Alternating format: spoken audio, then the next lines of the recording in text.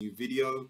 Now today I want to talk about how to run a pro camp or /ID camp, right?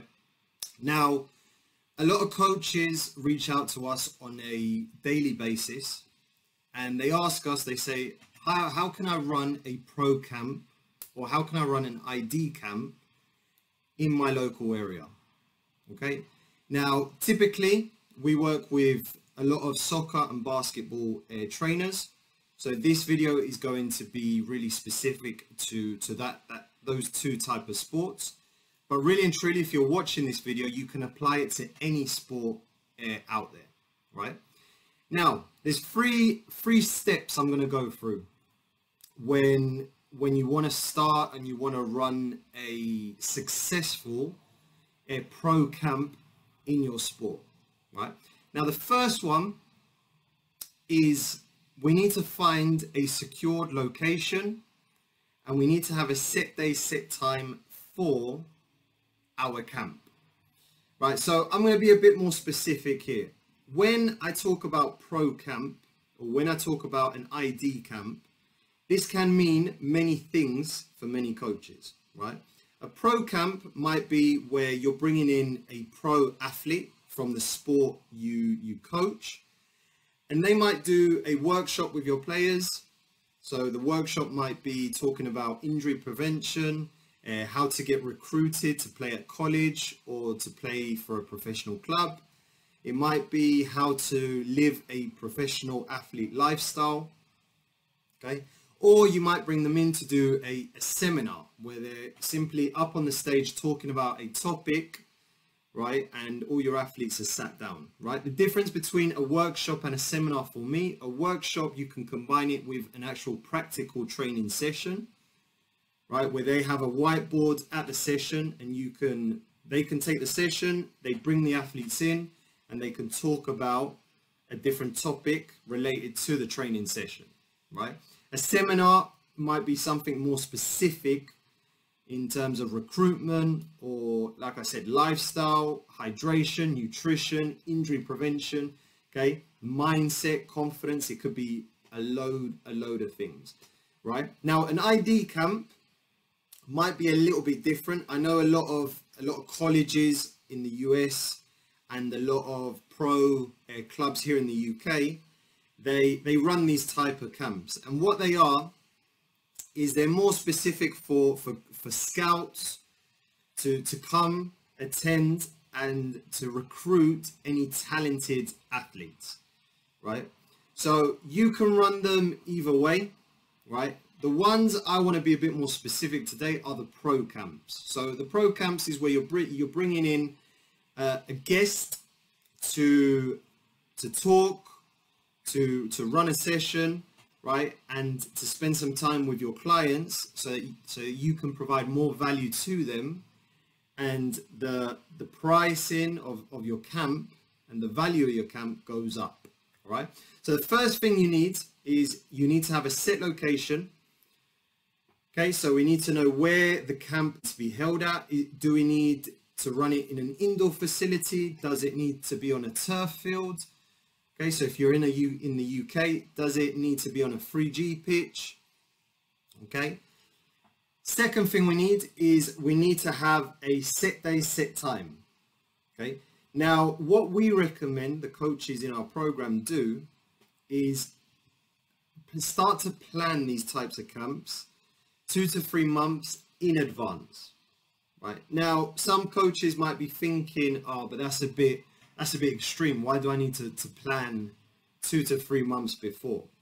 Now, the reason why you want to do that is because in some cities, right, and I know especially in the United States, when it gets to the winter season and we can't be outdoors, okay, because it might be too cold or because of the snow, right, these indoor facilities are very difficult to find, right, because they become booked out really quickly, right? So if you're a coach watching this and you're based out in Boston, or you're in Chicago, or you might be in New York, right, where the winters are really, really heavy, okay, really snowy and very cold, and it practically becomes impossible to be outside, you need to start planning way before so you can get those slots in these indoor facilities.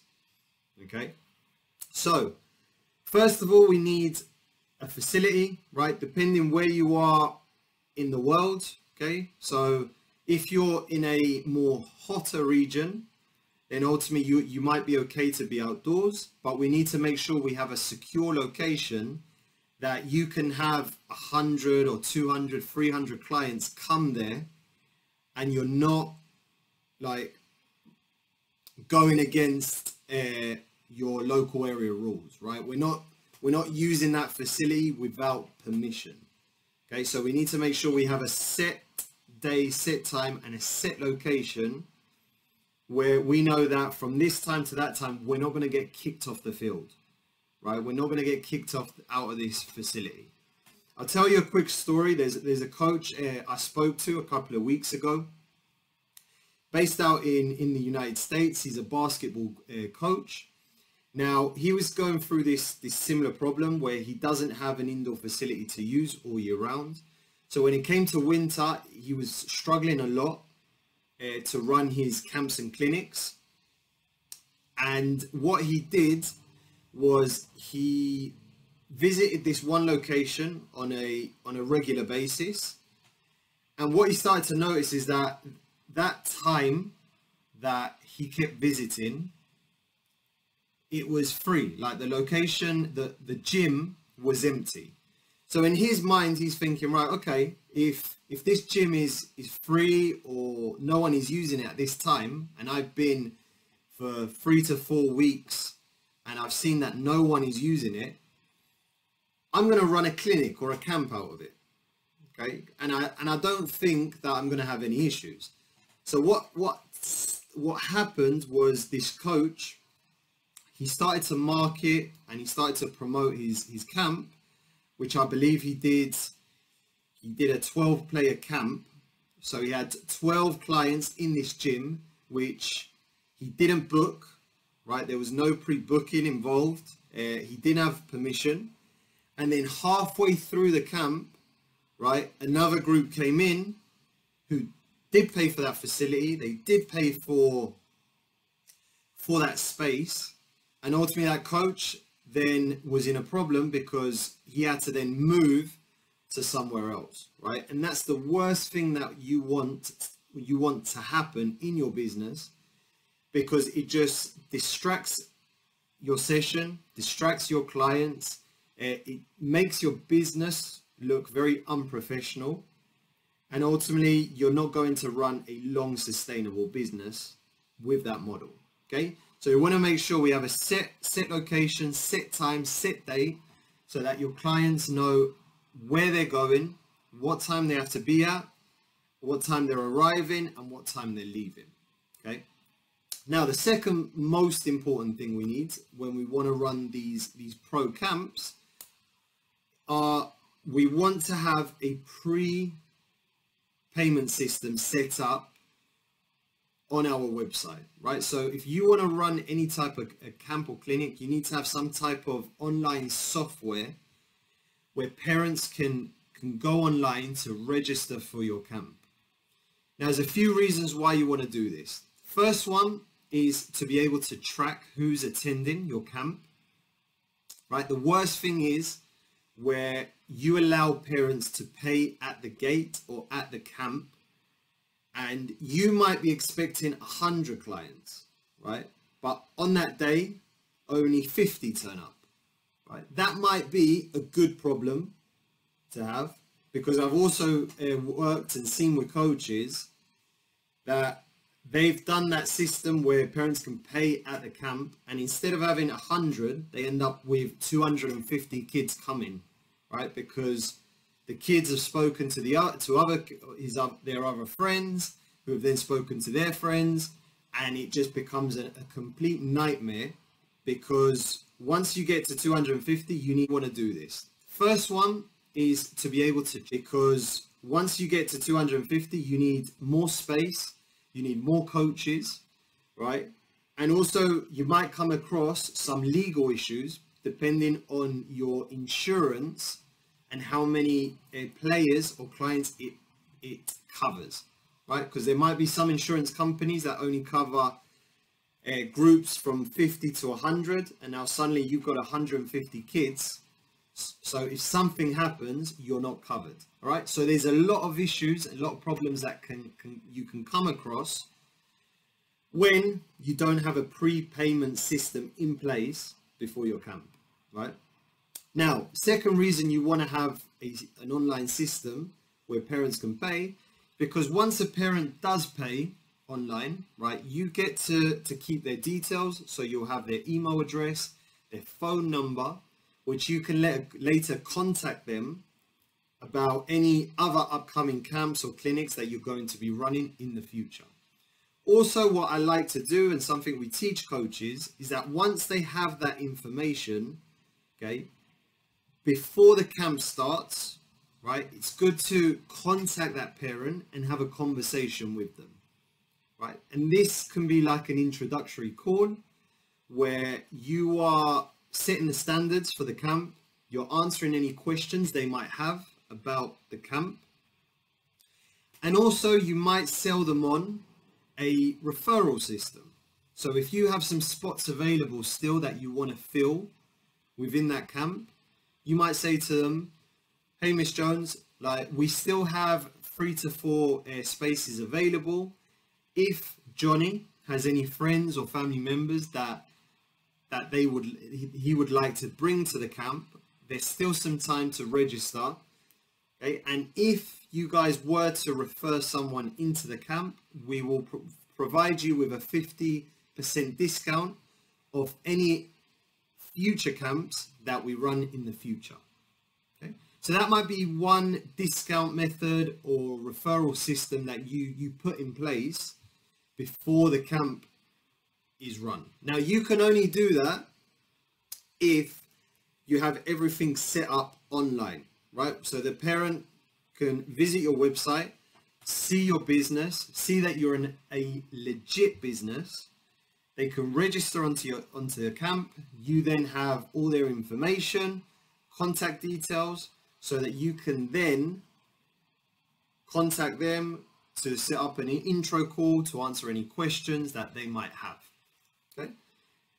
Now, the third thing we want to do is, this comes down to how good you are at networking and how well connected you are within your industry or within your local area. And this is the part where we look to bring in a special guest, right? So this could be a pro athlete, could be a pro coach. We bring them in, okay, and we expose them to our clients. Right? So depending on what type of problem your camp is solving, so if it's a finishing camp, right? So if you're in soccer and it's a finishing camp, you might look to bring in a pro striker in your area, right? Now, something I know a lot of coaches do is they bring in a pro footballer. So this might be a current pro soccer player who might be playing at a quite high level. It might be a college athlete who's currently playing for a Division 1 college, okay? Or it might be a professional coach, right? So if you are well connected and you can close a professional coach to come in and take a session or take the camp, then this will give your players an opportunity to work with someone that is at the pro level. And they can give them really good coaching tips about what the pros do to improve their defending, their striking, their finishing, their crossing, whatever type of camp you are running. Okay, so we need to make sure that we are well connected, right? We're building a good network of coaches or athletes within our environment. And the second thing we want to do is we want to look to make sure that we have an agreement in place with that guest before they arrive at the session. Now, the reason why I say this is because I've worked with a lot of coaches who try to run these pro camps, and they've got everything verbally set up with a professional footballer that's going to come in, take the camp for an hour, and then on the day of the session or on the day of the camp, that athlete texts them to say, oh, I can't make it because I've got a club commitment, or I can't make it because we're traveling, we have an away game and we need to make sure we're traveling this evening, whatever it is, right? So there might be a number of excuses that they bring in, and ultimately that puts your camp in danger because what time they're leaving, what their role at the camp is. Are they taking a session? Are they doing a seminar? Are they doing a workshop with the players? Are they just having a talk, a 15-minute talk within the group? Are they doing a Q&A? Right? You could do a number of things within your camp. And also within there, it's important, and this is something I like to express to coaches as well, to make sure you have the terms and agreement, right? So if the coach agrees that they're going to do an hour, so it's good to have in the agreement, right, you're going to come in to do an hour with my clients and I'm going to pay you $50 or I'm going to pay you $100, whatever it is, right? So it's good to have all the terms and conditions of that camp written out, sent to the coach, signed by them. So we have everything in place in order before the camp happens.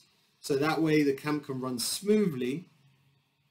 And if it runs successfully, this is something we can then look to do maybe every quarter or maybe once a month if you have them good connections. And then we can provide more value to the clients. And then ultimately we can charge more for our services, okay? Because they ultimately become a premium type of camp that we're solving a specific problem for our clients, okay? So if this video has helped you, please like, and also if you haven't already, subscribe to the channel. Every day, Ben and myself, we're putting out content for trainers in all sports. Okay, every single day we're talking to coaches in different sports, helping them with their business, getting them to the next level. And if you would like to schedule a free 15 to 20 minute call with me, I'd be more than happy to jump on a Zoom call. Right, you can do that by visiting the link in the description of this video. Click on it and you can book a free 15 to 20 minute call with me. We jump on Zoom. I'll ask you a couple of questions about your business, see where you are, see where you want to get to, and I can show you some actionable steps to take this week with your business. Okay, thank you for watching, and I'll see you on the next one.